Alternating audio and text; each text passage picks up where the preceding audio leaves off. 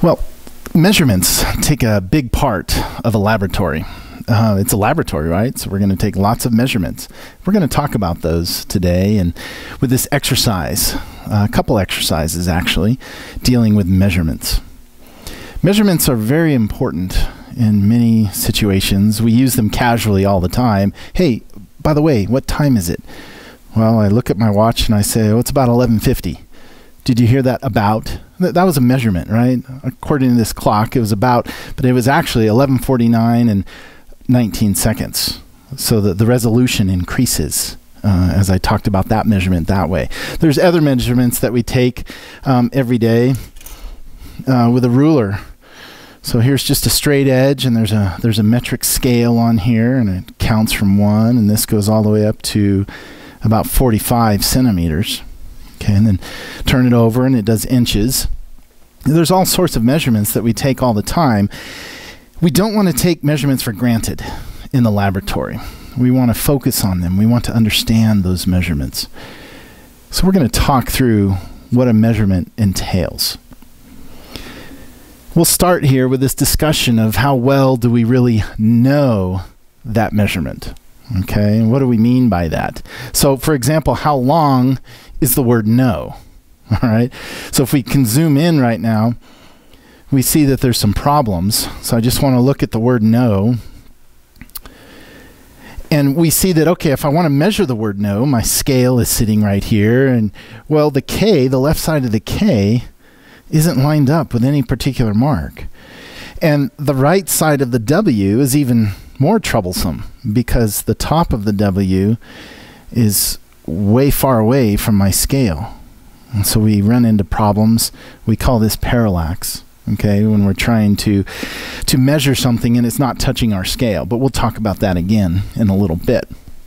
So how well do we really know that measurement? When it comes to taking a measurement, what is included in taking that measurement? The first item that we have is an object, or we need something that needs to be measured.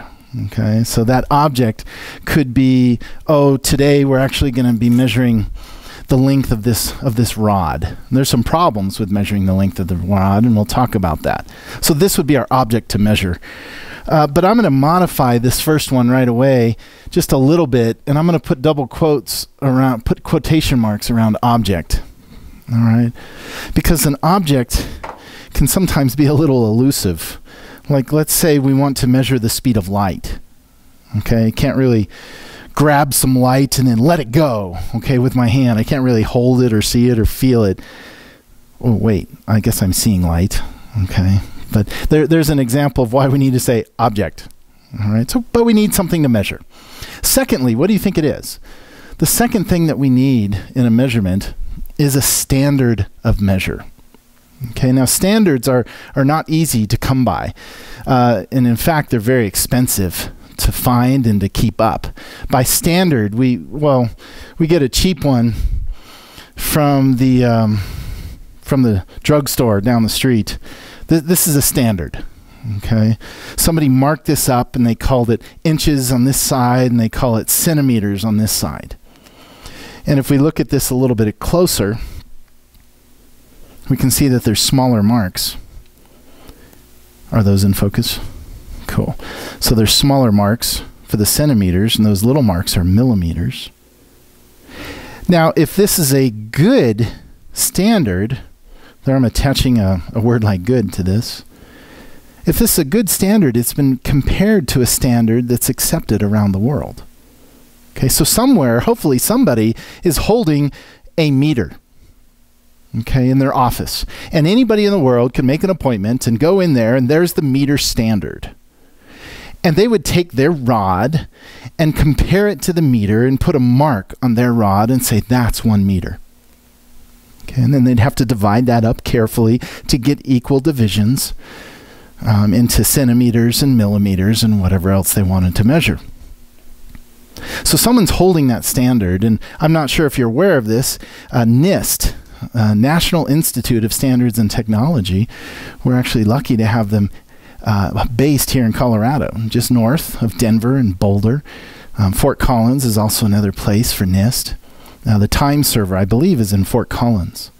But in NIST, they actually hold the meter.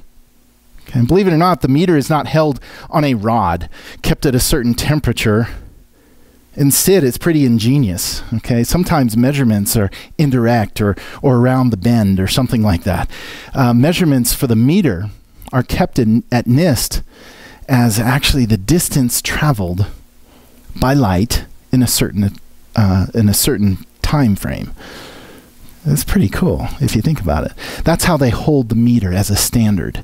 And anybody can make an appointment and probably pay some money. I don't know, I haven't done it myself. And find out what a meter looks like compared to their rod. And then they'll take their rod back to their manufacturing plant and they'll process a bunch of measurement devices, okay, based on that standard.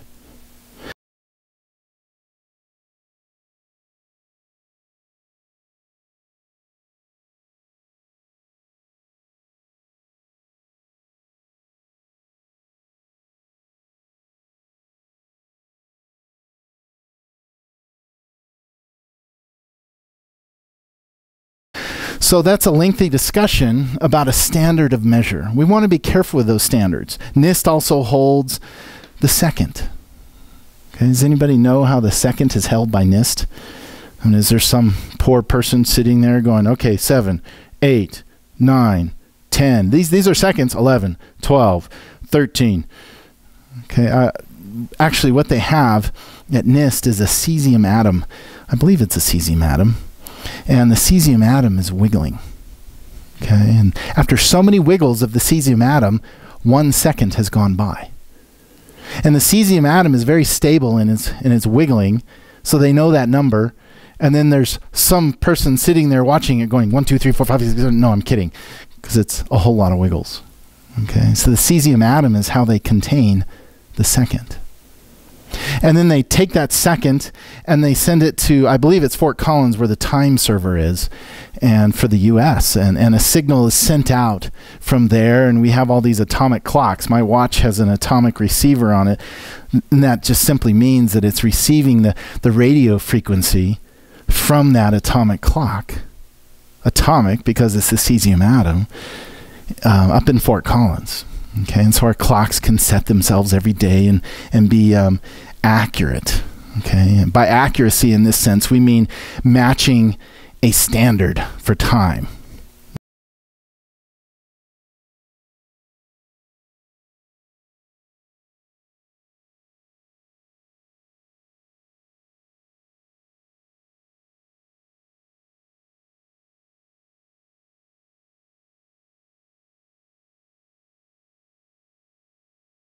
Okay, which is important, especially for things like GPS.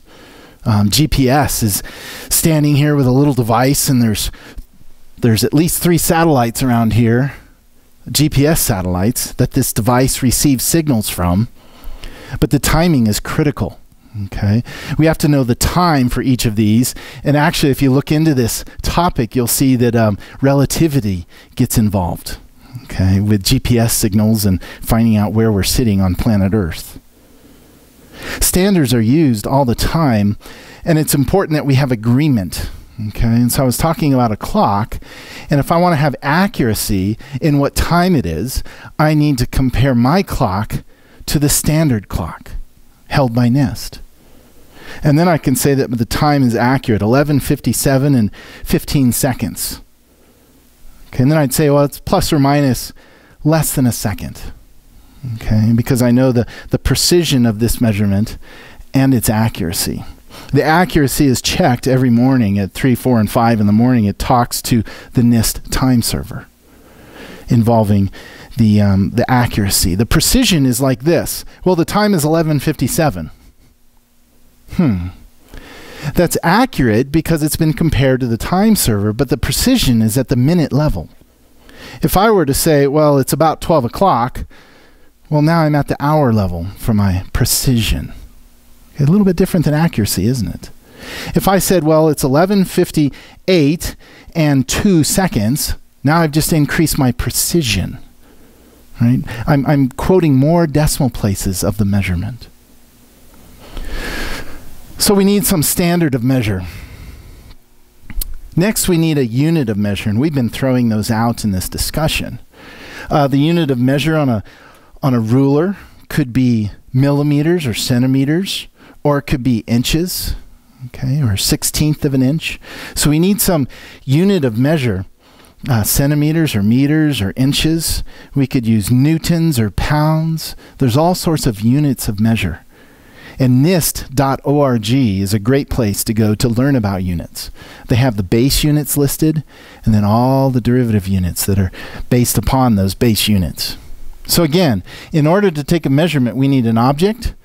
We need a standard of measure. That standard is going to imply a unit of measure. I want you to think through all these things with every measurement that you take this semester. And then we need, this is one that people often forget, because it seems trivial, but frankly it's not. It is called the measurement procedure. Okay, how we go about taking that measurement. That can impact greatly our final answer for the measurement. We'll talk more about measurement procedure. And then we have something that's called the uncertainty of the measurement. The uncertainty of the measurement is how well did we actually know the measurement. We can only give a best estimate for our measurement of the object based on the standard, which has a unit. Using our procedure for measurement, we'll find out that there's uncertainty in the measurement. And in fact, there's uncertainty in every single measurement that you take. We don't want to take that for granted. Measurements have a best estimate according to the scale, and then we have to evaluate the uncertainty. Without the uncertainty, we're not fully reporting the measurement. Now, we've become lazy in America with our reporting of measurements, and it's just part of casual speech, so that's okay. I mean, think about how often you've done this. Well, how old are you? Oh, well, I'm, let's see, 42. Really? 42 what? Oh, the unit. Oh, you want the unit of measure. Well, it's 42 years. Oh, well, is there some more precision you could give? Okay, I would need to list 42 years, this many days, this many hours, this many minutes, this many seconds. You get the idea? So the uncertainty involved can come from many different methods, and we'll check into that. So when I say, oh, how much do you weigh? Well, I weigh 200 pounds. Well, plus or minus 2 pounds. Because I've measured it over so many days, and I seem to range between 198 and 202. And so now I've given a full measurement. I'm 200 pounds plus or minus 2 pounds. I think people would get rather tired of hearing that. You go into the DMV to get your license updated. How much do you weigh? Well, 185 plus or minus that. Okay, we're not expecting that. But in a laboratory, we are. In a laboratory, we're interested both in the measurement and the uncertainty. So I want you to be careful in thinking about the uncertainty during the semester. And finally, we have this concept called the confidence factor. Okay, the confidence factor is, well, frankly, it's the uncertainty in the uncertainty. That's our confidence. Do we have confidence in this measurement? Well, I got this many centimeters, 2.9 centimeters, plus or minus 1 centimeter, with a confidence of 68%. And there's a whole study based upon uncertainties and on confidence factors. So we're going to go through each of these with a few examples. Regarding measurements, we're going to focus quite a bit on 3 areas. There's a couple that I'm assuming that you will care about all semester just by default. And those would be the standard that you're using and the unit. Okay, whenever you take a measurement, you'll know those instantly, hopefully. We need to spend some time talking about measurement procedure. Because 1, it can be tricky.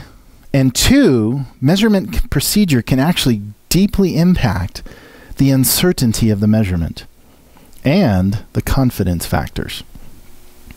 So we're going to spend quite a bit of time talking about measurement procedure and uncertainty of measurement. And finally, we're going to talk about an idea that is called error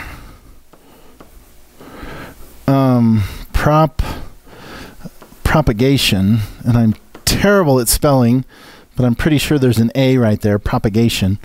That's how errors or uncertainties propagate through an equation. Okay, because oftentimes after we take a measurement, we'll take a different measurement and we'll manipulate those measurements somehow. If they're the same unit, we might add them. If they're different units, we might take their multiple or the ratio of the two. And so those uncertainties somehow have to translate through that formula, that equation, that manipulation of the measurements. So we'll spend quite a bit of time also talking about error propagation, but we'll start here with uncertainty in measurement. For uncertainty of measurement, I want you to ask with every measurement you take, and the lab manual does not focus on this. The lab manual is not going to ask you for the rest of the semester to stop and ask these 3 questions. Today, we're asking you, know these 3 questions and ask them all semester for every single measurement you take. I should say for every measurement type.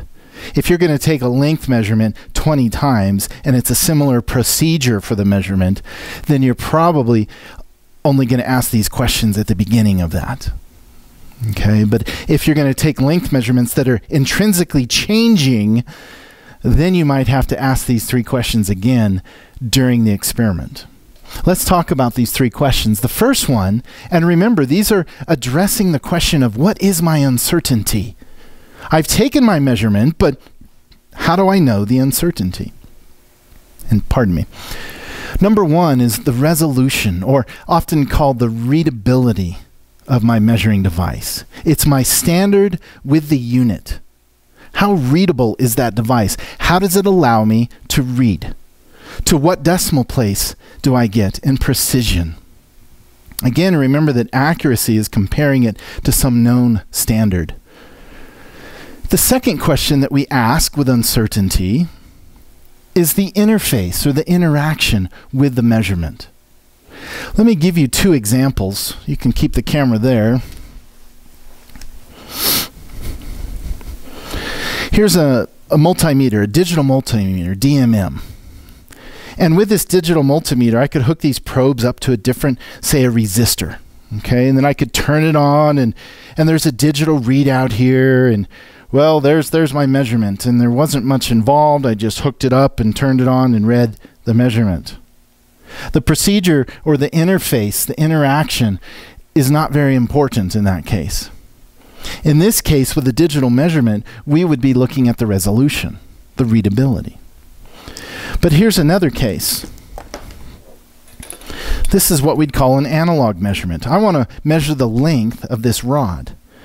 And so I'm going to take this rod, and now I actually have some measurement procedure that's involved. I have to decide where I'm going to start my measurement. As you'll hopefully learn, we never use the end of a measuring device unless we've paid money to the company that made this to make the end truly 0. So you'll see in our laboratory 1, many of our meter sticks are sawed off at the end at a crooked fashion. Okay, just to mess up the end of the stick on purpose so that you never use it. But the procedure for this measurement is actually a little bit involved. So we have to start out non-zero. Well, now I'm going to use a metric side. And then we're going to have to figure out how we're going to get rid of a problem called parallax. The uncertainty or the readability of an analog measurement can be taken as plus or minus 1, the smallest division. The reason that works is because normally with a ruler like this, it's a 2-point measurement. 1 point here and 1 point here. And with each one, we can resolve, with our eyeballs, we can resolve to 1/2 the smallest measurement. When this object is sitting in between 2 of the lines, we can say, well, it looks like it's halfway between, or it's close enough that it's right on the line. In some disciplines, they actually have you take the smallest division and divide it up into 10 parts. And then they call that the best guess for the next decimal place. And in physics, what we do rather is do the measurement, and for an analog measurement, our rule is 1/2 the smallest marking, And then for the best guess, we talk about that within our uncertainties. So we're both going to get to that best guess for the uncertainties. In this measurement, we have uncertainty at the beginning, which is 1/2 a millimeter, because a millimeter is the smallest marking. And at the end of this rod, we have the same uncertainty, 1/2 millimeter. And so the length of this rod will be so many millimeters, plus or minus 1/2 millimeter. Because, plus or minus 1/2, plus 1/2. Okay, so that readability, the resolution doesn't quite cut it for a length measurement. This works for that digital measurement, say measuring ohms, because that's what the ohm meter reported to us. That readability, we'll talk more about digital measurements. But for an analog measurement, the procedure, the interface of the interaction actually increases the uncertainty. Because we could have 1/2 millimeter uncertainty, but it's a 2-point measurement. So our procedure, our interface, our interaction was 2 places we measured, making the uncertainty plus or minus 1 millimeter. 1/2 millimeter times 2. And then finally, and this is the crown jewel, the repeatability. And sometimes this is not applicable. But when it is, we want to employ repeatability. One of these questions is going to answer for us, what is the uncertainty in my measurement? And there are actually some more questions we could ask, but we're going to focus on these during most of the experiments this semester. The resolution is speaking to the precision. The interface or the interaction is speaking to how I actually made the measurement. Does that make the uncertainty bigger? Okay, so keep that in mind. Between 1 and 2, 2 is always going to make the uncertainty bigger. We're not going to get better uncertainty, okay, by evaluating number 2. And we want to be very careful that we're not stating the smallest uncertainty from these 3 answers. We want to state the reasonable uncertainty, which oftentimes is not going to be the smallest of the 3. The third one here, the repeatability, requires many samples. And it's preferred because statistically you can answer some questions. Okay, confidence factor is a natural fallout from standard deviation. Okay, standard deviation is a mathematical function that you can employ. We'll talk about that in just a second. If the resolution, let's do an example. So here I have a digital stopwatch, and we'll be using these quite a bit. And when I bring this into the camera, can we read that scale? Okay, what's the resolution of this measuring device? It's a stopwatch. The resolution speaks to the precision. And it also speaks to the uncertainty because it's the readability. And this is readable to 1/100th of a second. So while this is counting, I can just push stop, and it stopped at 25.66 seconds. It's a digital measurement. The resolution, we have to ask these 3 questions. What's the resolution of my device? Well, it's 1/100th of a second. So we'd write that down. Somewhere on some paper, we'd say, well, I have a stopwatch, and it has plus or minus 0.01 seconds. And that's the answer to question number 1. And it might be the answer to the uncertainty of my measurement for time. But before I know if this is the uncertainty, I'm going to ask question number 2. What is my interface or interaction with this instrument? Well, it's me. Okay, it's my hands, and I'm watching this event. Okay, there's this cart that's going to start here and fly by this flag. And so imagine with me this cart moving. Okay, let's just say it's moving right across here, and I start, and then the cart moves along, and it gets over to here, and when it reaches this point, I hit stop. Do you think that there's somehow in my procedure of measurement, the interaction or the interface that causes the uncertainty to grow, to be bigger than the 0.01 seconds, 1/100th of a second? I think so. I think there's a problem with this measurement. First of all, you'll notice when I show you this scale, I've got this thing called reaction time. You ready? I'm going to start and stop the stopwatch. And what is the reading? Well, it's 0.14 seconds. Let's do it again. What did I get this time? Oh, I didn't stop it. Got nothing. 0.13. Oh, that was really bad. 0.44. But we can see that I've got a problem with reaction time. My reaction time of 0.14 seconds is 14 times larger than the readability. So here's a situation where question number 2 is shedding more light on the uncertainty question. In fact, it's causing the uncertainty to grow. And so I'd have to write in here a couple things. One, I'm going to say the reaction time. Yeah, it's a bad reaction time.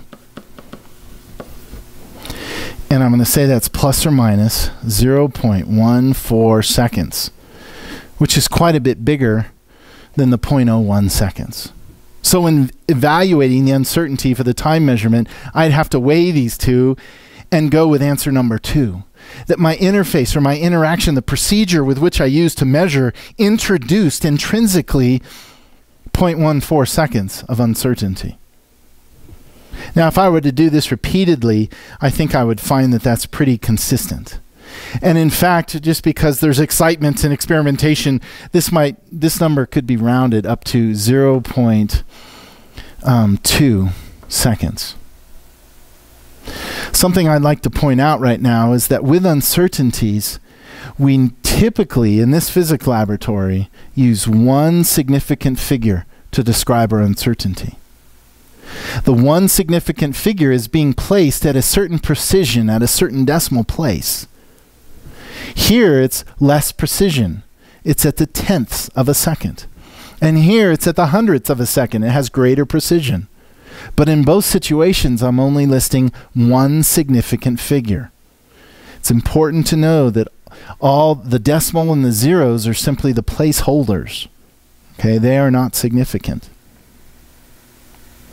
Now, with this interface, question number 2, we're going to have to write a new note here. We're going to have to say that, ooh, I have to multiply this by 2. Because my procedure of measurement for the time for that cart to move along that track had uncertainty number 1. And then as the cart went along, and I have uncertainty number 2 at the end of that track. So I'm going to have to take this uncertainty and double it. Do you see how important it is to think through the procedure of the measurement and whether or not the procedure is affecting the uncertainty? In this timing situation, it certainly will. And finally is repeatability, or the standard deviation. Let's take the same example with our stopwatch, which has a 0.01 second uncertainty. 1/100th of a second plus or minus is the uncertainty of the readability. The interface with this instrument has a 0.4 second uncertainty. But what if I have a situation where I drop a cart along a track and drop it the same distance 30 times? And every single time I stop the stopwatch and I stop and stop, start and stop. And I do it again, and stop, and again, and stop, and again. And so you get the idea. So we write down each of these measurements. And when I'm done, I've got 30 measurements for the time that it took that cart to fall along that track 30 different times. I can take those 30 different times and create a standard deviation. So this is the repeatability. The standard deviation is the square root of the sum of a quantity squared, where the quantity is my average measurement for all 30 of those time measurements. I find the average, the mean value, and I subtract from that average one of the individual values. And so we're going to count from from I equals 1 to n. Okay, where n is 30. It's the number of measurements that we took. So with each measurement, we take the mean and we find the difference between the mean and the individual measurement. We take that difference and we square it so it becomes a positive value. And then we take this whole thing and we divide by the number of measurements minus 1. Okay, and take the square root of the whole thing. That gives us what we call the standard deviation. And the standard deviation has this symbol which is called sigma. Are we able to view this equation okay? And I'm sorry about the messiness, but this little thing right here above the sigma is an n. And for those of you who are not familiar with the sigma, it means summation. It means take this difference for the first measurement, square it, find the difference for the second measurement, square it, and add that to the first difference that's been squared. So that summation is shorthand. Okay, for 30 of these, we'd have to write this difference squared 30 times. And this is shorthand. It's convenient.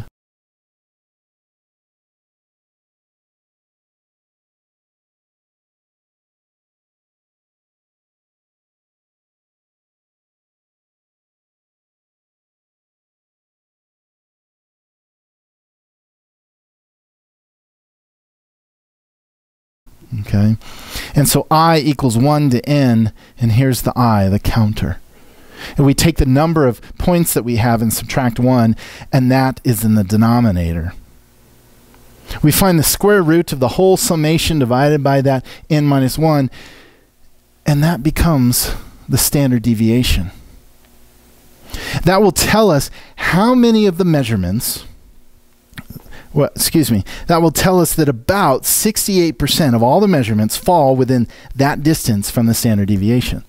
So let's say we measure this length of time for this cart to go down this track. And after 30 measurements, we find that the average time is 2.4 seconds. The standard deviation spits out a number of, well, let's write that down, 2.4 seconds. Plus or minus, the standard deviation is going to answer the uncertainty. And if this formula spits out a number of 0.3 seconds, that becomes my uncertainty. And what that means is 68%, roughly 68%, there's my confidence factor. I'm 68% confident. 68% of all the data points, of those 30 data points, will fall right here. Here is our best estimate. It's the average measurement of all those 30. And if we go out 1 plus sigma or backwards minus sigma, that's the size of my error bars. That becomes my uncertainty. Point 3. I go back to this page and I see that, ooh, here my uncertainty was equal to 0.4 seconds. Stopwatch resolution of 0.01. I have a procedural uncertainty of 0.4 seconds because it's a 2-point measurement. But my standard deviation gave me this, plus or minus 0.3 seconds. Even though this number is smaller, I can use this number for the standard deviation. 3 questions to ask. What's the resolution or the readability? Second question, what is my interaction or my interface? How does my procedure affect my measurement? And the third question is repeatability. When I do this measurement over and over and over, what do the statistics tell me that my uncertainty is? I tend to favor the statistical answer when it's available. Sometimes we cannot have repeatability. It just doesn't make sense. The example of the ohm meter. Okay, you're measuring the resistance of a resistor, and you put these probes across the resistor and you measure it over and over and over and over again, and it's the exact same measurement every single time. It's kind of the nature of how these digital measurements work in that situation. So there we would have to use probably the resolution.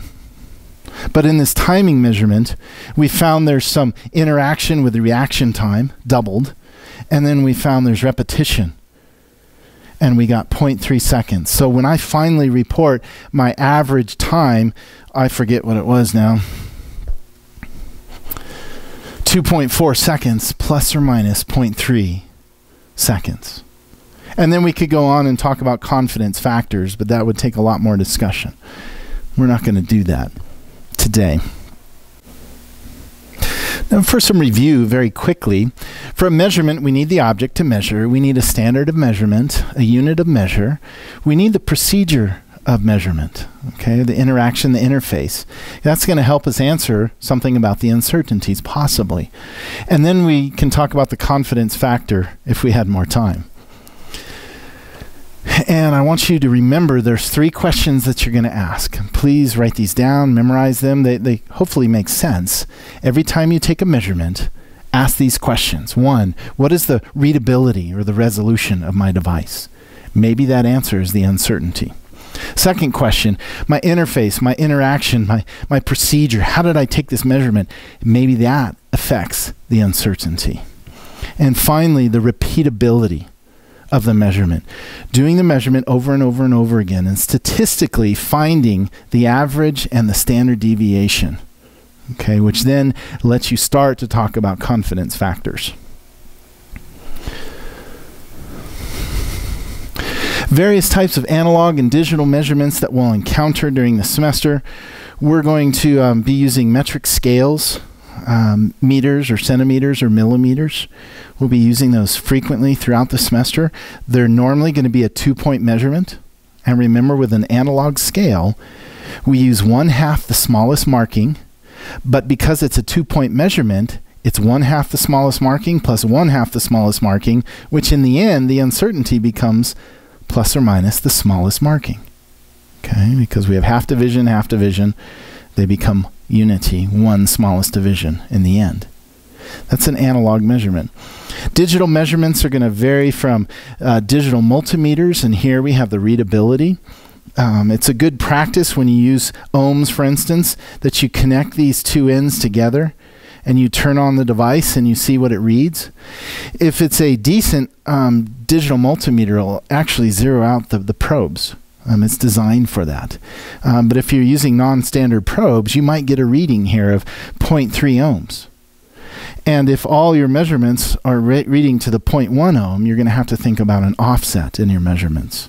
An offset is a little bit different than an uncertainty. We'll be using digital stopwatches. Okay, and here we had a readability that was 1/100th of a second, but we had an interaction that was 0.4 seconds. And then we had a repeatability standard deviation of 0.3 seconds for the example that I gave. And we would choose the standard deviation. There's other types of measurements that you can take, and we'll use one of these devices this semester. It's called a vernier caliper. And there's a video about how to use these, and there's an appendix in the back of your lab manual for Lab 1 on how to read a vernier caliper and how it works. These are neat devices. They increase the precision of your measurement.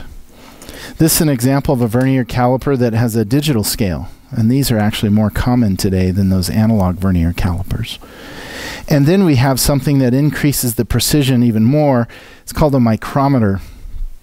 If we can look at the scale, can we see that scale pretty good? There's a dial scale right here. And then there's a scale that's rotated around the pole, and then there's a horizontal scale. Okay, and this is for measuring smaller things with higher precision. We should probably talk about those 2 words, precision versus accuracy. But first I'm going to mention human error. That's the last time I want you to see those words in this laboratory, human error. Okay? When we had that problem with the timer, and it was 1/100th of a second readability, you might be tempted to write down in your data analysis, well, it was 0.01 seconds uncertainty, plus or minus. But because of human error, we had 0.4 seconds uncertainty. No, don't use human error. Say reaction time. See, there we're being specific. If you use the words human error, there's a couple things that will rise up in your instructor's mind, and both will incite them to take their red pen and just scribble all over the page. One of those things is human error. You made a mistake. Okay, a mistake is different than an uncertainty. A mistake means you were not following procedure. Mistakes are what cause satellites to crash into planets. Okay, mistakes are what cause people, when giving medicine, to kill their patient because there was a human error. All right, so if you use the word human error in your explanation for uncertainties or error propagation, your instructor will probably just sit back, assume you made a mistake in the procedure, and just take away points like crazy. You don't want to do that. The second thing that it incites in me particularly is a little bit of a giggle at first, because I'm thinking that you're trying to tell me that a human did this experiment. And the last time I checked, ostriches did not walk into the room and take measurements, nor did monkeys or elephants or a hippopotamus. Okay, so we're assuming that humans are doing these experiments. Right? Let's get that out of the way right now. All right.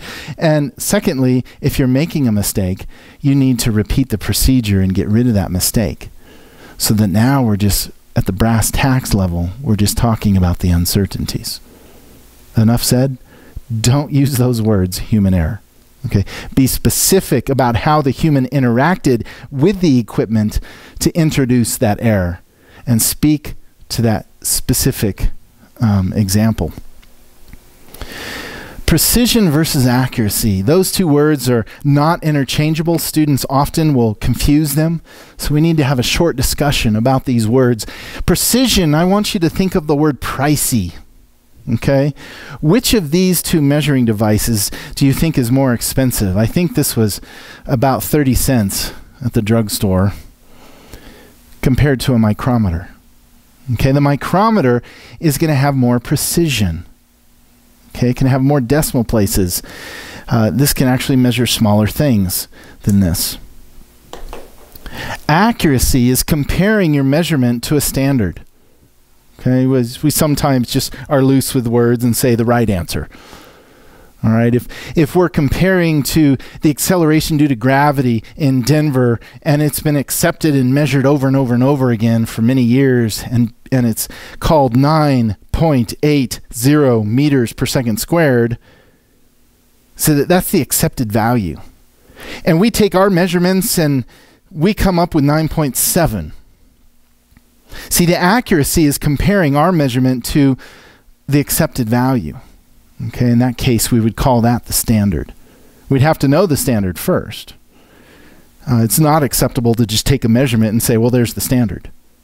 Okay, normally standards are thought through, and often committees and large groups of scientists are agreeing upon that standard. So we have to be careful. So accuracy and precision are very different. One is speaking to the decimal places, the significant figures. Okay, and the accuracy is speaking to, did we hit the mark? There's a graphic that is used oftentimes. This is a common graphic that is used. There's a target pattern here. Okay, and here's a situation where we're not accurate and we're not precise. We're not accurate because here's the accuracy mark. And precision has to deal with how close these measurements are to one another. And so here we have not accurate, and it is precise. And over here we have accurate but not precise. The reason this one's accurate is because the average of these four are closer to the mark. but they're not precise because they're spread out. And here we have an example where both are happening. The accuracy, because it's hitting the mark, and the precision, because they're very close together.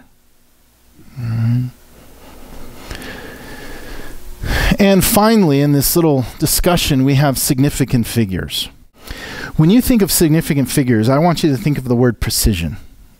Okay? I want you to think of how many decimal places I can measure. Let's give some numerical examples, and then we'll talk about measurement examples. To find the significant figures in a number, we do not count the placeholders. In this number, we have 3 significant figures. 0.00 are not significant. They simply place our measurement at the right place value. Here, 123.0, we have 3 significant figures. This 0, again, is just a placeholder. Now, if we wanted to make this significant, there's 2 ways to do it. This one is not the best, because that might be the period at the end of your sentence. Okay, but this decimal means that, oh, now my 0 is significant. It's no longer just a placeholder. The other way is to write this number in scientific notation. And in scientific notation, let's see here, 1, 2, 3, e to the positive 3. The positive, by the way, is assumed. Okay, I put it in there sometimes just for emphasis that it's not negative. 1.230, there are 4 significant figures here. But if I wrote the number this way,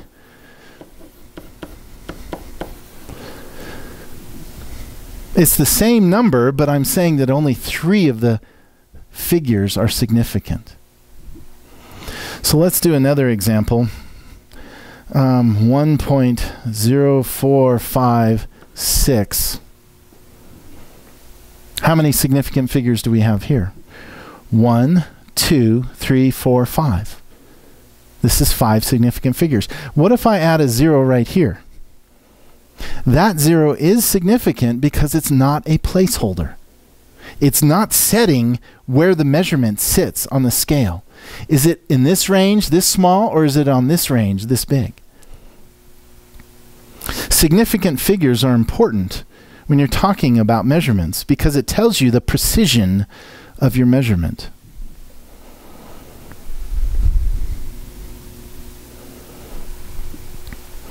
Some examples. If I wanted to measure the distance from here to the West Coast, I am probably not going to use a micrometer. So when I write down the number and say kilometers from here to the West Coast, my kilometers are not going to include millimeters. The precision is going to stop at the kilometer level. My precision is not going to go down into the meters or into the millimeter range. So if someone tells you the distance between here and the West Coast is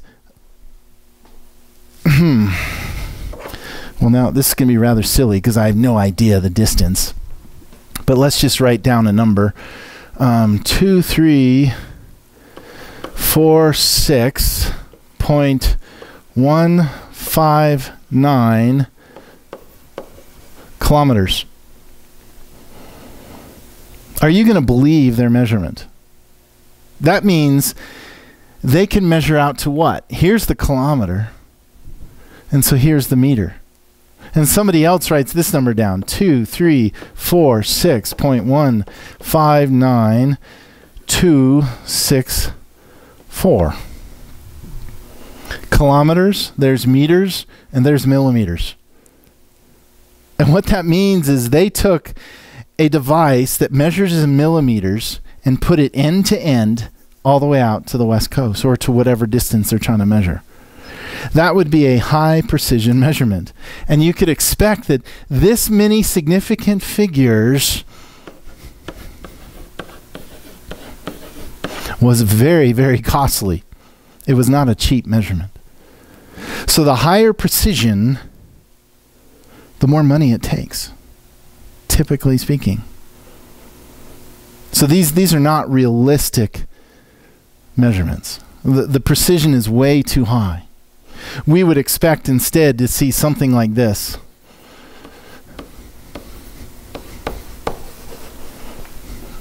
Okay, where I had a kilometer stick, a kilometer way to measure things, and I have 4 significant figures. Okay, and I don't have any decimals. Scientific notation, again, is a good way to talk about measurements, because the number of sig figs is specified within the writing of the number. So here, if I were to write this out, 0, 0, 0, 4, 5, 6. Let's check this. -4, 1, 2, 3, 4.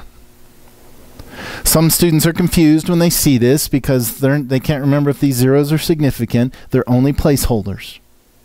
The measurement occurred down here in this small range. But we're not going to take our micrometer and move it into the kilometer range, because that's end over end over end and not realistic. Okay, so the precision is down here, and it's 3 significant figures for the measurement. And so scientific notation helps us out with knowing how many significant figures there are. Students will often ask, how many significant figures do I employ in my final result? Or how many significant figures do I employ in this particular measurement? And in a physics laboratory, the answer to significant figures comes from either the uncertainty or the error propagation. And we'll move into that shortly. For the first exercise in this measurements and uncertainties lab, we're going to find out as a classroom the length of this rod. And I chose this rod for a reason, a couple reasons. And then I chose this standard, this meter, with centimeters and marks of millimeters. I chose these 2 on purpose. Let's look at the data table. Trial 1 is just student 1 sitting at one side of the room.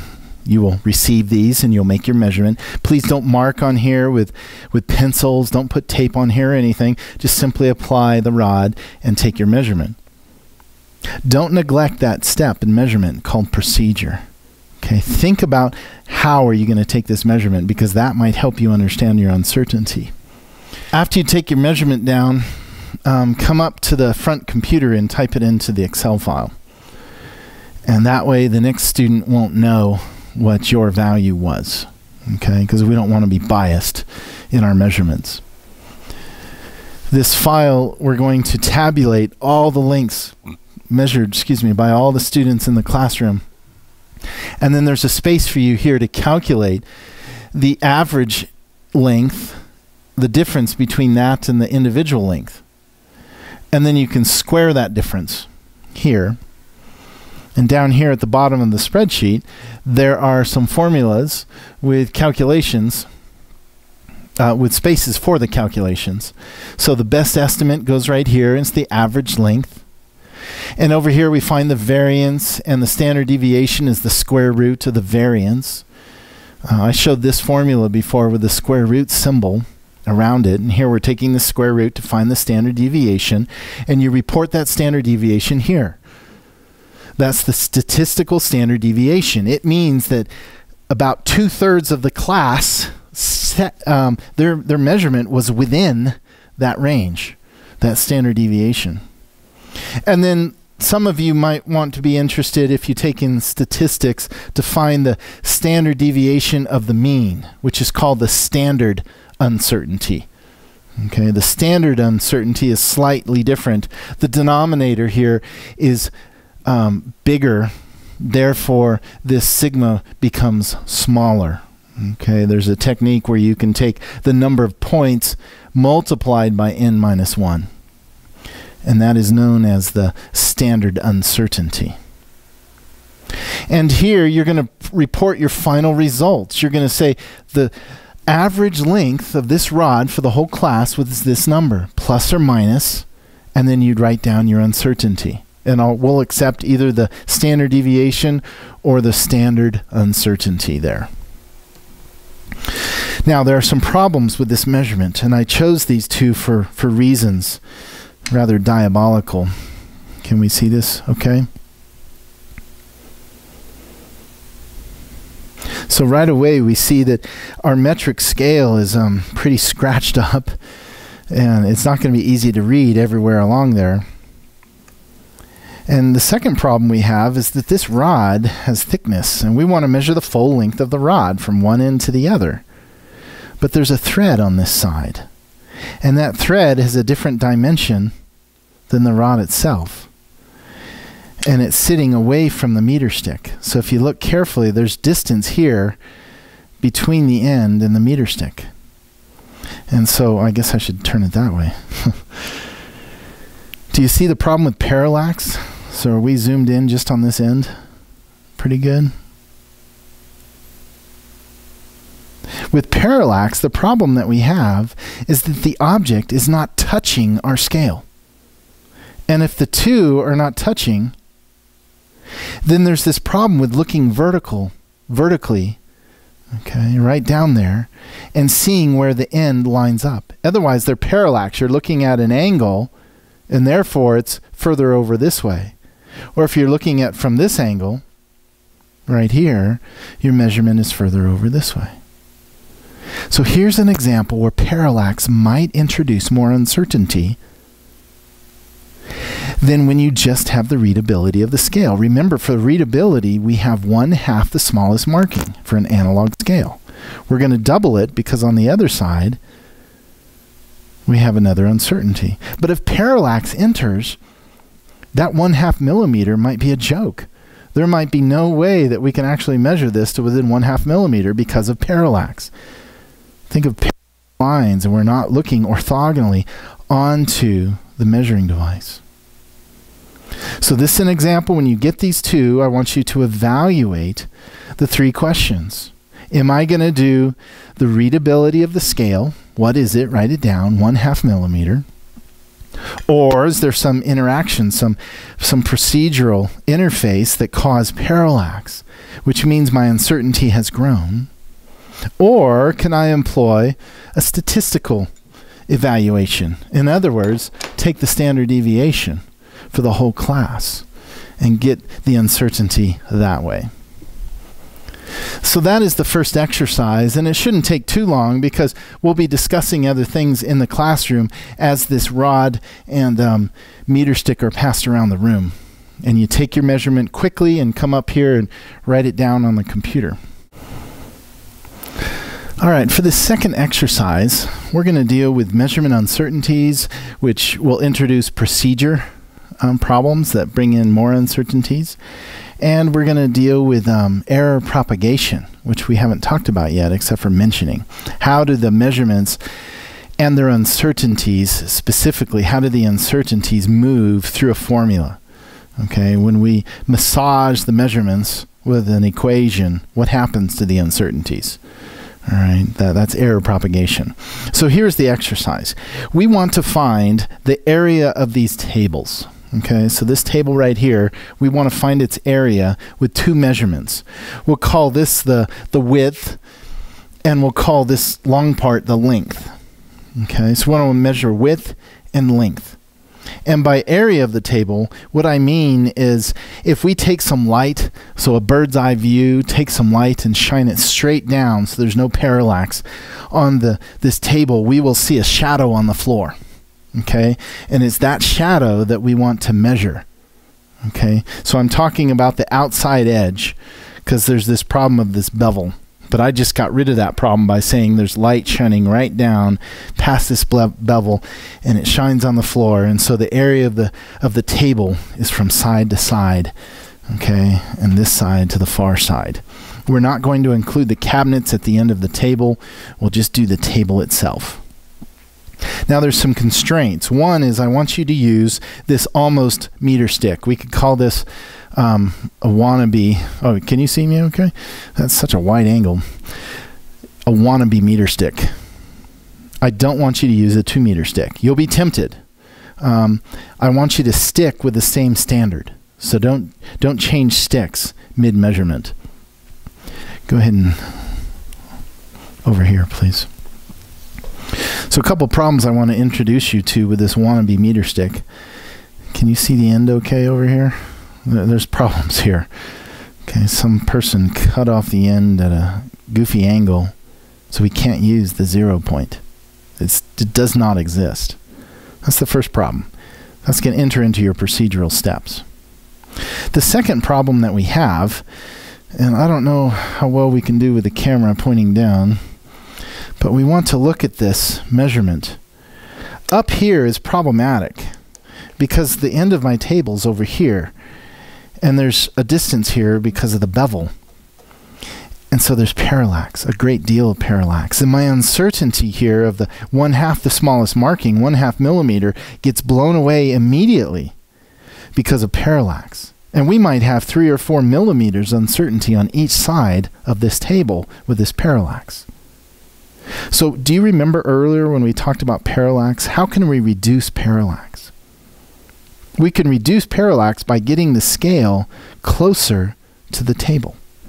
And the thickness of this meter stick causes that problem. So some students put it right here. And now they can see the end of the table and line it up, but they still have the thickness. So they've gotten rid of the thickness of the bevel by putting it on the side here. But they still have the thickness of the stick. The stick is still causing problems. So there's 2 ways that I've seen students overcome this. What do you think they are? One of them is taking the stick and touching the scale to the table. See, now I can start to see that the parallax is almost gone. And when I take this measurement, I can have an uncertainty of 1/2 millimeter on this side. So that's pretty good.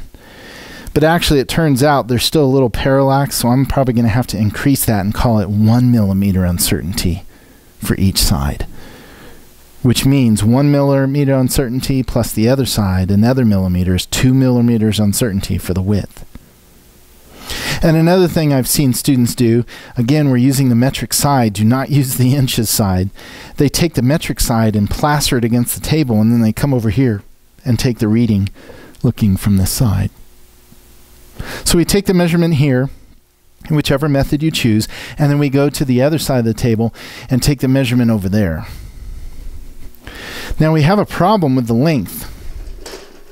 And this is one of the reasons that I'm constraining you to use the meter stick and not the 2 meter stick. And the problem happens right here. I've got 1 millimeter uncertainty down there due to parallax, a little bit. And then down here, my meter stick ends. I need to measure the length all the way down to the end of the table.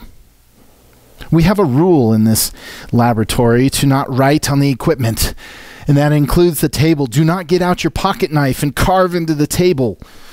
We will confiscate the knife and kick you out of school. No, I'm kidding.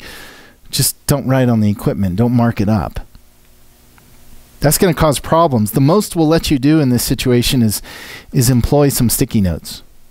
Okay, so hopefully there's some sticky notes in the room, and you can just employ a sticky note right here to mark so that you can then move your stick. But now, how much uncertainty do you have in the length measurement? You see you have uncertainty down here of 1 millimeter parallax, and then you have uncertainty twice right here because you have the end of the stick, and then you've moved the stick and you've tried to line it up, so you've doubled your uncertainty. And then we get down here, 2 more, and then 1 at the end. So that's 1, 2, 3, 4, 5, 6 points of uncertainty. So let's take a look at what we're going to record here. The length measurement tool is a wannabe meter stick. Okay, or you could call this a less than meter stick. All right, so write down what the measurement tool is. This worksheet will show you what you should be doing during every experiment for every type of measurement that you take. Resolution of said device, 0.001 meters. That's the resolution of the device. But I'm going to put a note here, and I'm going to say that's for a 2-point measurement. So you might want to say plus or minus 0.5 millimeters. Because remember, we can do half the smallest scale. That's the readability.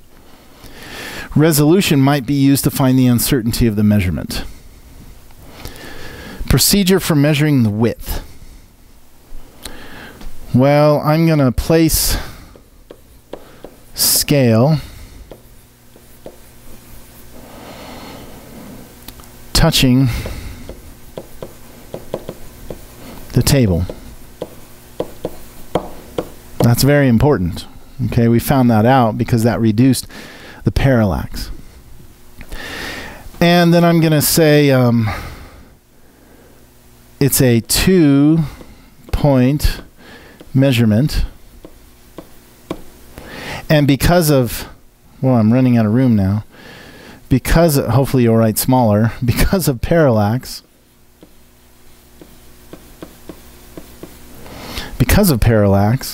I have a plus or minus 0.002 meter uncertainty for the width.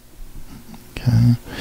And so down here you have 4 people at your table, let's say. You're going to record the width, whatever it was, and then you're going to write down their uncertainty.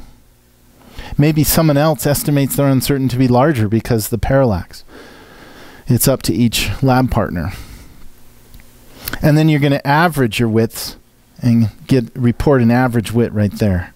Average width right there. And you're going to average your uncertainties and report that at the bottom. For the length, we have a 1, 2, 3, what do we say? A 6-point measurement. A 6-point measurement. Whoa. And we had uncertainties, at least 1 millimeter at each point because of parallax. And maybe we even introduced some more because of that sticky notes and sliding the stick that we didn't do a great job in aligning it.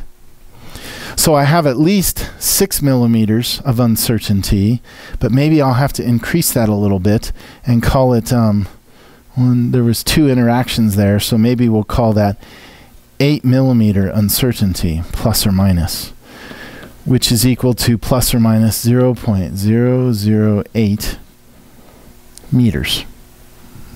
Okay. And so that uncertainty would go right here, but maybe your lab partner does a better job with the 6-point measurement, and so they might have a little bit less uncertainty or greater uncertainty.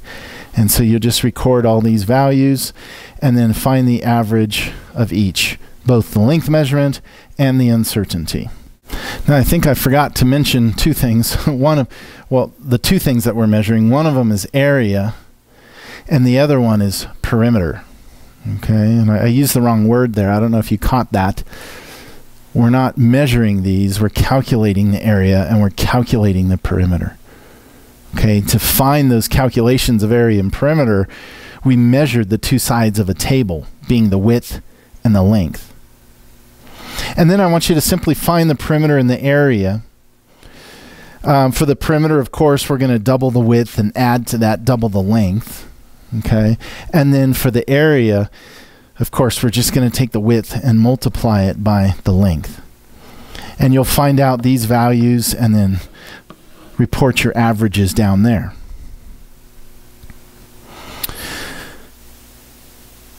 All right, when it comes to dealing with error propagations, we're going to need a quantity that's called a relative uncertainty. We'll define the relative uncertainty now, and then we'll use it in just a minute. To find a relative uncertainty, we're relating the uncertainty to the measurement as a ratio. And I like to say it that way because it helps me remember how to set up the ratio.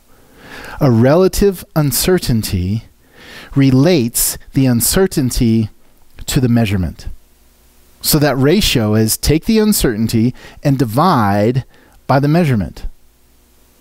Multiply by 100%, and now we have a percent uncertainty, a relative uncertainty as a percentage. And the symbol we're going to use for uncertainty is this. That's a Greek delta, lowercase delta, as compared to this, which is an uppercase delta. And delta often means difference. And I'm going to use a lowercase delta to signify a small difference because uncertainties are often very small. So a relative uncertainty is the uncertainty in the measurement divided by the measurement itself multiplied by 100%. What are the units of this relative uncertainty? If the uncertainty in the measurement has the same units as my measurement itself, then the units are canceled. Okay, this is a dimensionless number when we're finished. So the relative uncertainty in length and width, this is kind of a mistake down here on your worksheet. You're supposed to have 2 spaces to write things. This is just for you to write the results. And you can calculate them up here. The measurement uncertainty is written right here as the average. So the average uncertainty is the measurement uncertainty. And you know it's a measurement uncertainty because it has units. And there's spaces right here allowing you to put in the units for each of these. Okay, and be careful with perimeter and area. So to find the uncertainty in width, we take the uncertainty of the width and we divide by the width. And by width, I mean the average. So this would be the average width. We could put a little bar over that. And by this, I mean the average uncertainty in width. And then multiply by 100%, which gives us a dimensionless number relating the uncertainty to the measurement. And do the same thing for the length. So the uncertainty delta L divided by the length measurement itself and multiply by 100%.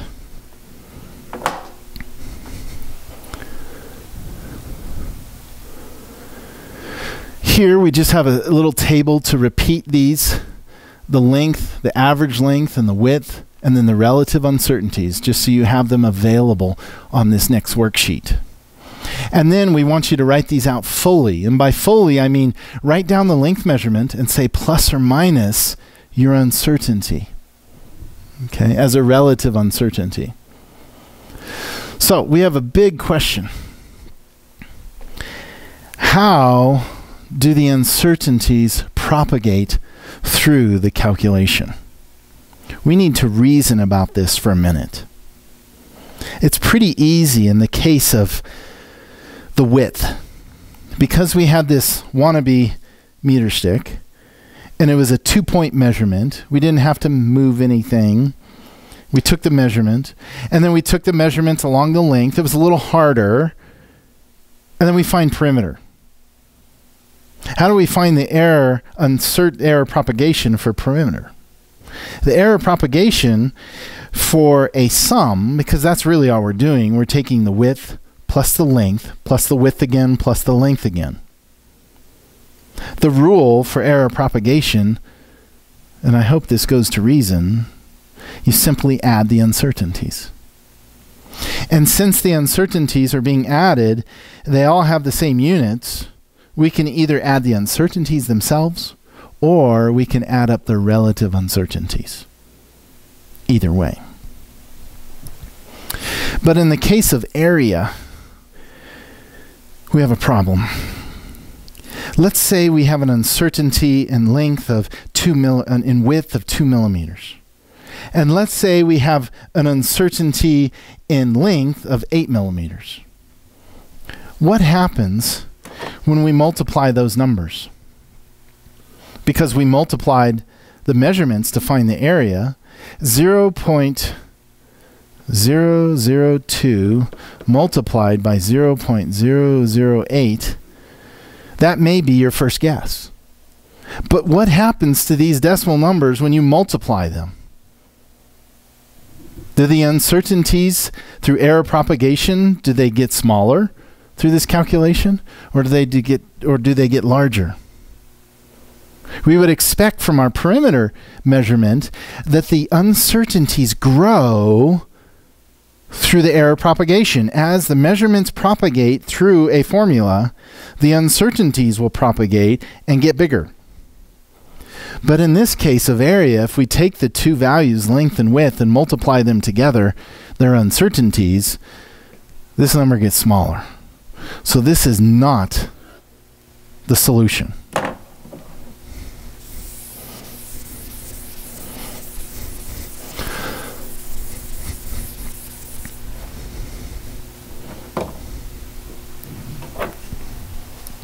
So to review, the perimeter is the sum of measurements, but what about the uncertainties?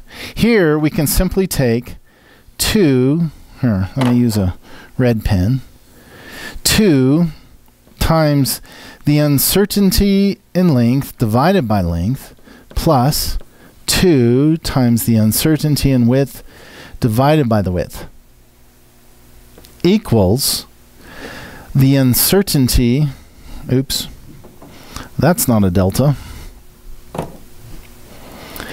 equals the uncertainty in the perimeter divided by the perimeter. So when you're done with the summation of the uncertainties, be careful, you have a relative uncertainty in perimeter. Let me say that again.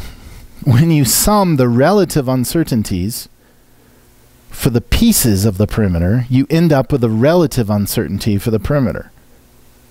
Now, somebody could also, because this is to find the perimeter, we just added them. You could take the uncertainty in the length plus twice the uncertainty in the width. I forgot to double this length.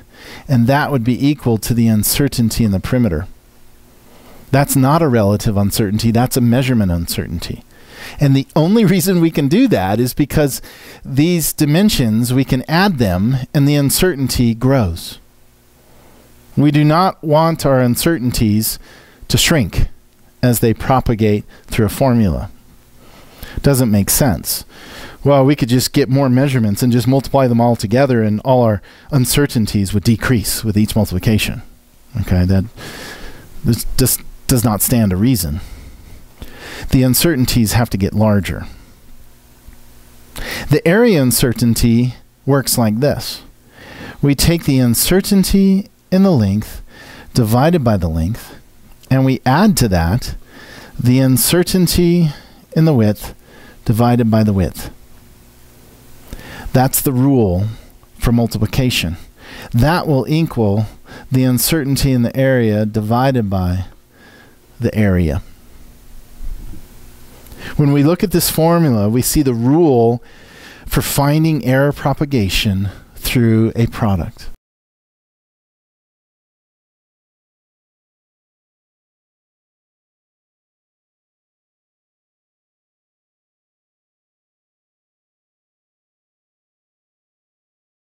If you use this rule for even summation, you'll be safe. The rule says that when we have a product of measurements, we take a measurement, and we multiply them together. The uncertainties grow. They propagate through that multiplication by adding their relative uncertainties. Dimensionless number plus a dimensionless number yields a dimensionless number. On the right-hand side of this equation, we have the relative uncertainty in the area. So I want you to calculate those down here and write out the perimeter and area with the relative uncertainties that you find. Now, if we had 5 variables and multiplied them all together, we would find the uncertainty in the final answer as a relative uncertainty. And we simply add all those relative uncertainties together. And when we're done, we have a relative uncertainty in the final answer.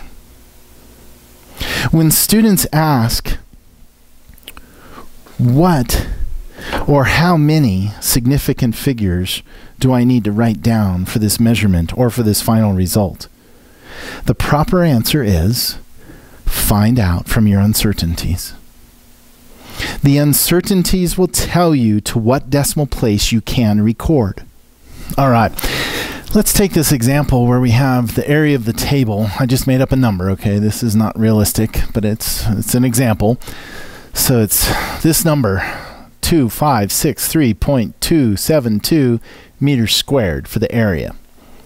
So a question comes up, well, how many significant digits do I write down for this area? It's a very good question. The answer comes from, again, hopefully you know this by now, from the uncertainties. And in this case of area, we have error propagation through relative uncertainty summation. So we find the relative uncertainties for the area, and we sum them up. Well, let's say that somebody did that summation, and they got this for the relative uncertainty in the area. 4%. Does that answer the question yet? How many significant figures can I write down for this area calculation? I know that my uncertainty is 4% of this, so I need to do a calculation. So I already did that. Oops. Somewhere in here, if I touch in the magic spot, and sorry I drew, there we go. So I took this number, 2563.272, and multiplied it by 4%. I get this number, 102.5. But if you remember, we said that in this laboratory, our uncertainties are going to be reported as one significant figure. It tells us at what decimal place we can measure, and it tells us at that decimal place, how do we count? And this is telling me, this translates into 100 meters squared uncertainty. So up here, we can say translates into 100 meter squared uncertainty. So we can do a plus or minus right here, and plus or minus right there. Which means we need to report our area as this. The area is equal to 2500 meters squared plus or minus 100 meters squared. That is our full statement. We've been very careful that our uncertainty, the one significant figure in the uncertainty, is matching the last significant figure that we mentioned in our measurement. Oops, did you see the mistake that I did? I hope you saw it, because this was not done properly. This 6 right here means that the 5 has to round up. Sorry about that. Good object lesson. So this becomes 6. 2600 meters squared plus or minus 100 meters squared. So we just answered the question. To how many sig figs do we write our area as a number? And the answer to that is 2 significant figures. Because the best we can do in the calculation for area is in the 100 meters squared range.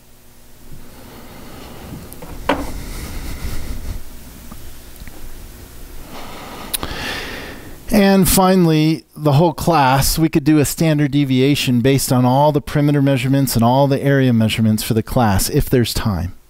So if there's time, it's a good idea to tabulate all these, and every student can write down all the perimeter and areas. I've done this before in the classroom by just saying, okay, table number 31, tell us your perimeter and area.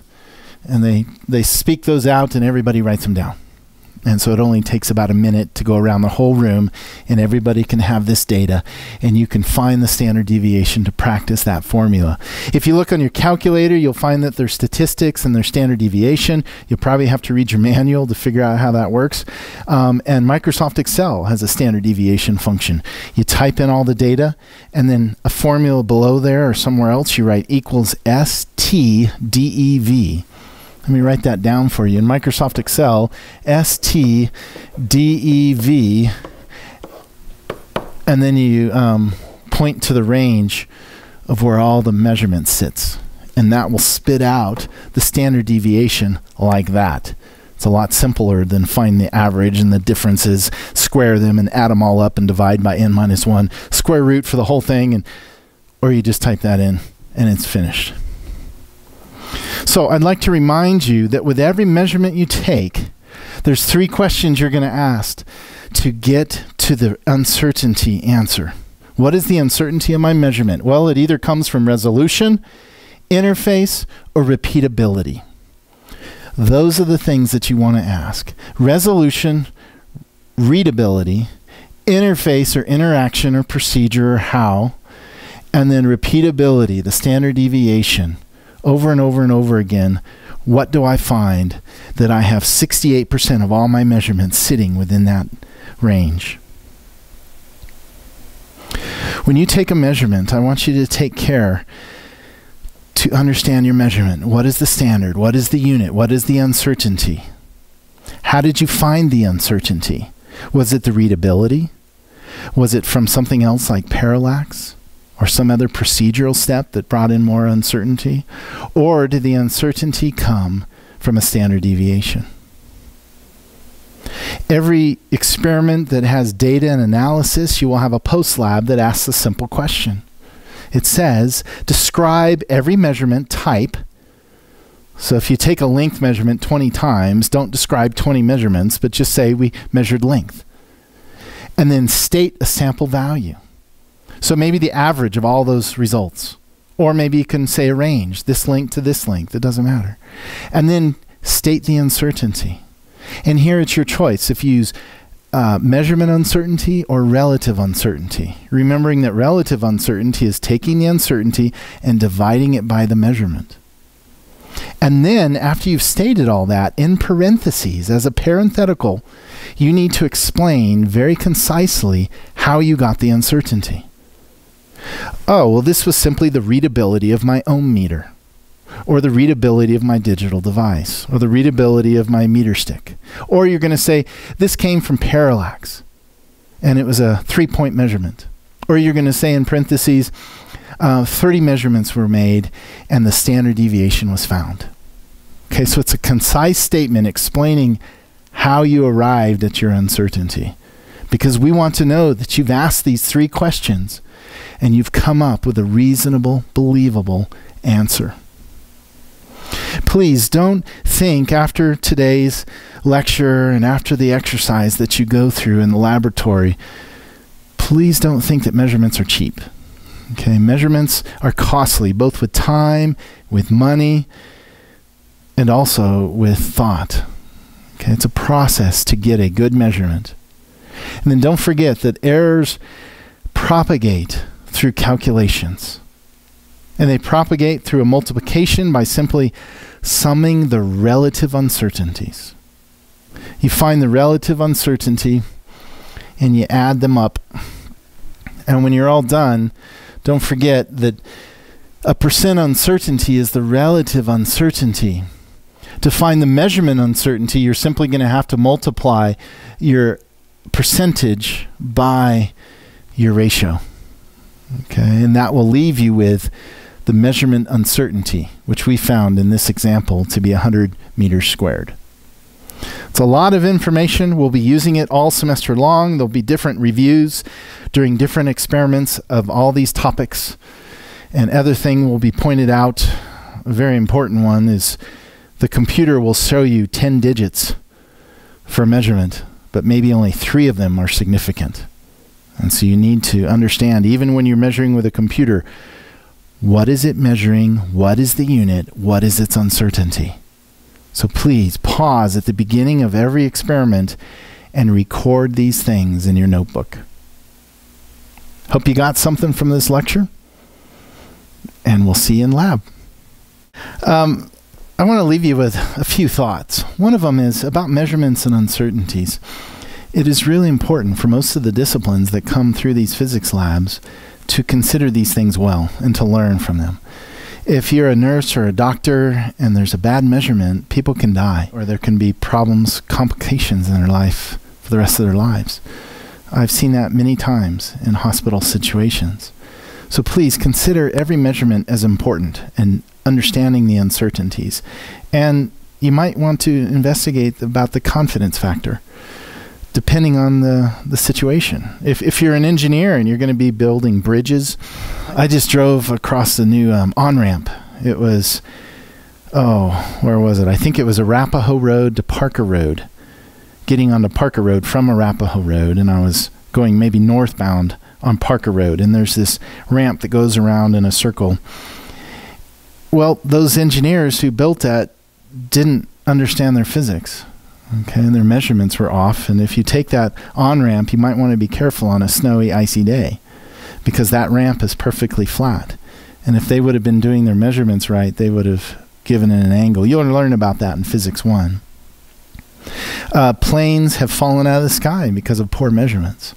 There's one famous example of a satellite that was sent to Mars, I believe. And Lockheed Martin was working on it, and NASA, I forget who the two entities were who were communicating, but on one side there was one individual, and he was dealing in the unit of feet per second.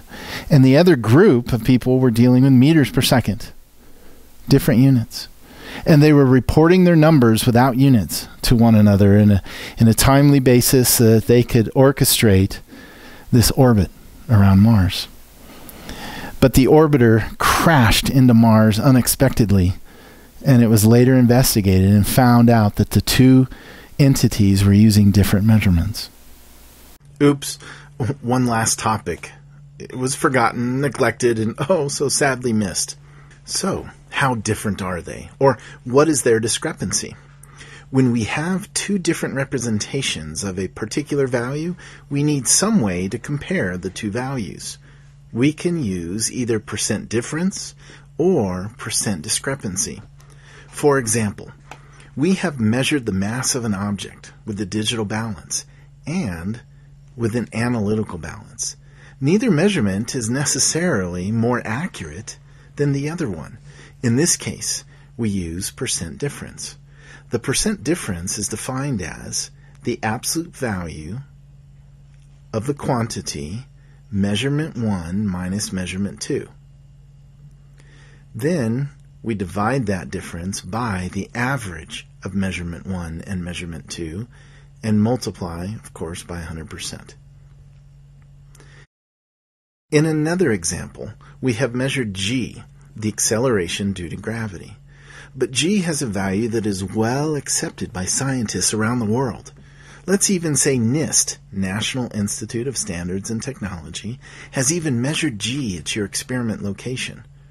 By the way, there are companies that will bring a device to your laboratory and measure the value of g to n decimal places, where n is simply defined by your pocketbook. You measure g to be 9.67 meters per second squared, but the accepted g is 9.80 meters per second squared. And by the way, 9.80 is the accepted g in Denver, Colorado.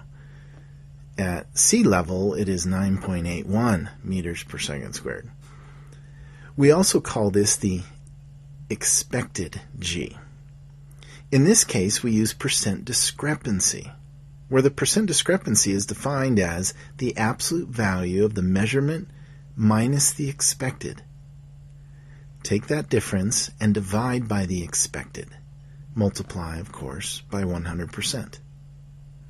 In that example, with the numbers 9.67 and 9.80, both in meters per second squared, we take their difference and divide by 9.80, multiply by 100%, and we get 1.3% discrepancy.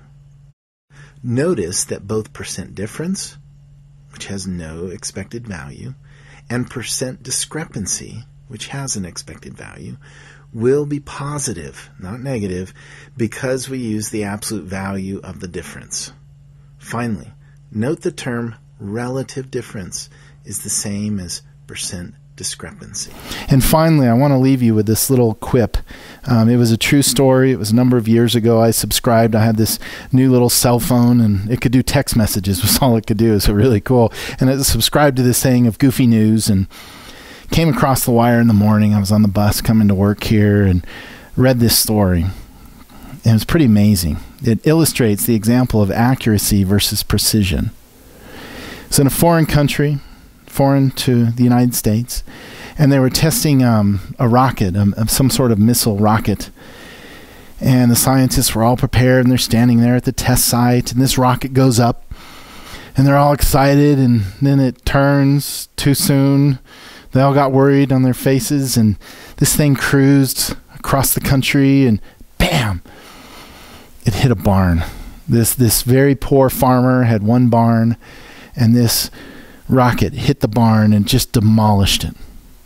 And they got in their expensive government cars and drove out there, found the rocket and found the farmer just crushed, looking at the debris. And they were trying to console him, saying that we are so sorry, we will pay for your barn. And the guy was saying, but it's going to cost so much. I mean, the guy was poor. This was his life savings. And he couldn't understand. And they tried to impress upon him that they had the money to replace his barn. So this is what they said. They said, you need to understand that this rocket we made with the engineers and the machine shop, everything was measured to within incredible number of significant figures. It was a precision instrument. The cost for this precision instrument was huge compared to this barn. We can afford to replace your barn. So please understand that with precision instruments comes a lot of money. And the farmer looked at these scientists and he said, yes, but your rocket was not very accurate.